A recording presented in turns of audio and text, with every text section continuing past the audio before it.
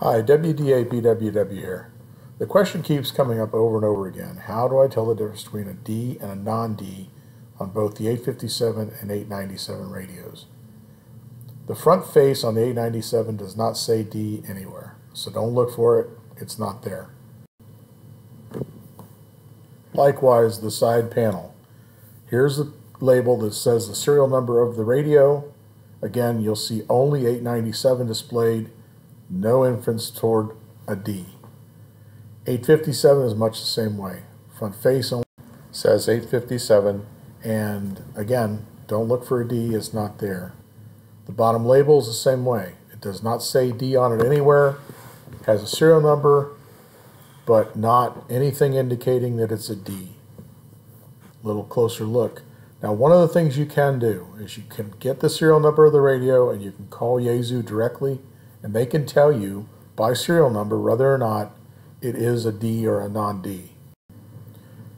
The issue is, however, that over the years, these radios now have gone through some repairs, and sometimes non-Ds have actually been converted to Ds.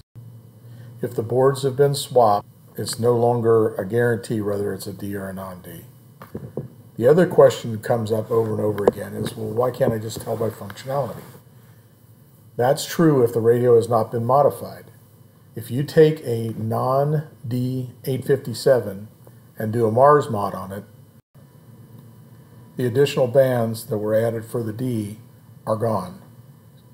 The radio transmits from 1.8 megahertz to 30 megahertz continuously. So there's no way to tell by operation if a Mars modded radio is a D or a non-D. They'll both act identical. One additional thing that should be mentioned here is on the 897D, that's 897D, the TCXO oscillator clock came as a standard with that radio. It was not an option, it was standard. So if you're purchasing an 897D, it should have the optional TCXO included in the radio.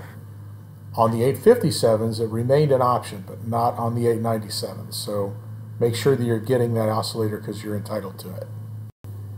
I bring that up because I have seen situations where customers have purchased a D and somebody has taken the TCXO out of it and sold it separately. They're quite expensive, and that happens more often than it should.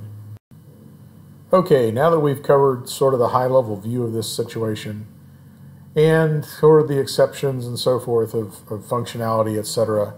Let's actually dig into, here we are, we want to buy an 857 or 897 and we want to know whether or not it's a D. The best way I know to do this is by actually looking at the main board. So if you're in the process of purchasing a radio from someone, it's a very simple thing to remove the top cover, snap a couple of pictures, send them to you, so that you can confirm what it is you're for sure purchasing.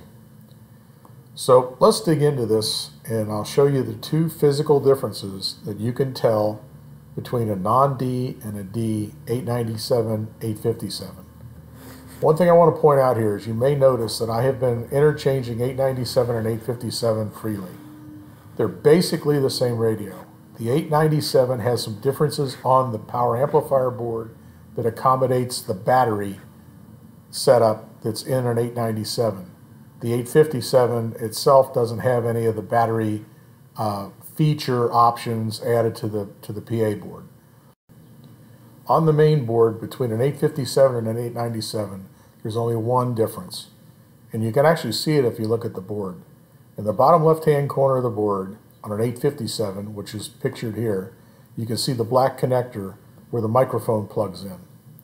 On the 897, that connector is missing, and the connector, which is located just above there, you can actually see it here, the outline for it, that connector is installed in an 897, and it's cabled to the front panel, which is significantly different between the two radios.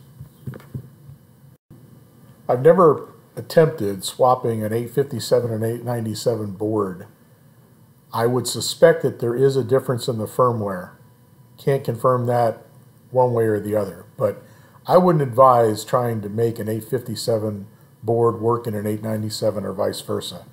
It could be you could get into a firmware issue with the like the battery features and so forth.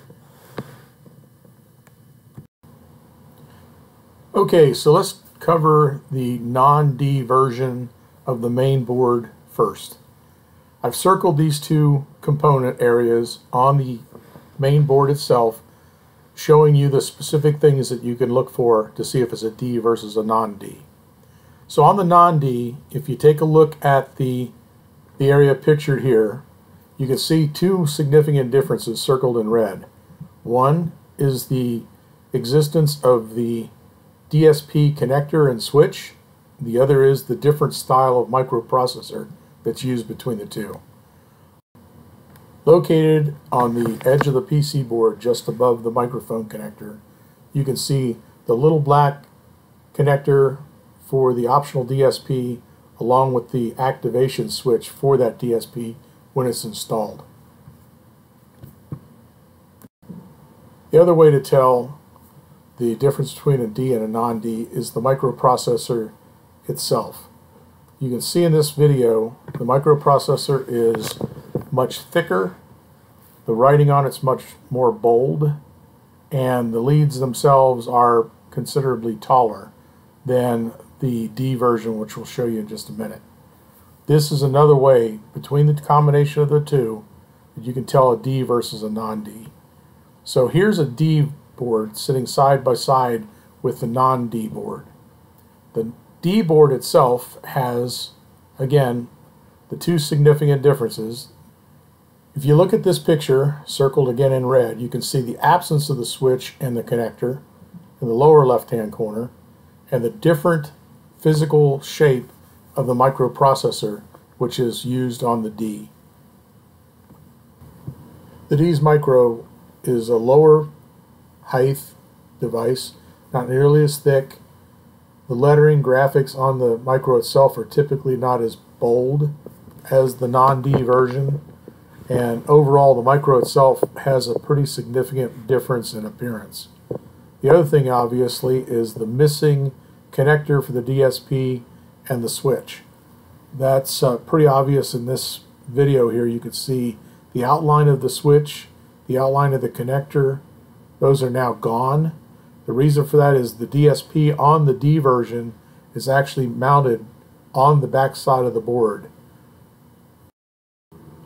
I thought since we were on the topic of the DSP, since I had the two boards out for this video, so I'd show the back side of the board to show you. Here's the non-D version. You can see the footprint for the micro, but the micro is not installed. Here the D is installed. Again, here versus here. This is the actual DSP chip, which is obscured because there's a heatsink pad that is glued to the top of the DSP. Helps to eliminate, I would assume, the heat that's generated with the DSP running. So anyway, you can't actually see the chip, you just see the silver pad that's glued to the top of the chip in this picture. Well, I hope you've enjoyed this video and found it helpful. Again, if you have questions around any of this, D versus non-D, functionality and so forth, I'd be happy to answer any questions. You can PM me directly through the Facebook page here, and be happy to help you out. I do this as a hobby and as a business, but more hobby for fun than business. So anyway, if you got any questions, again, be sure and contact me. If there's something that you've noticed that I've said in this video that you don't agree with or you think is incorrect, speak up. Thanks for watching. This is WDABWW, 7 3s for now. Bye.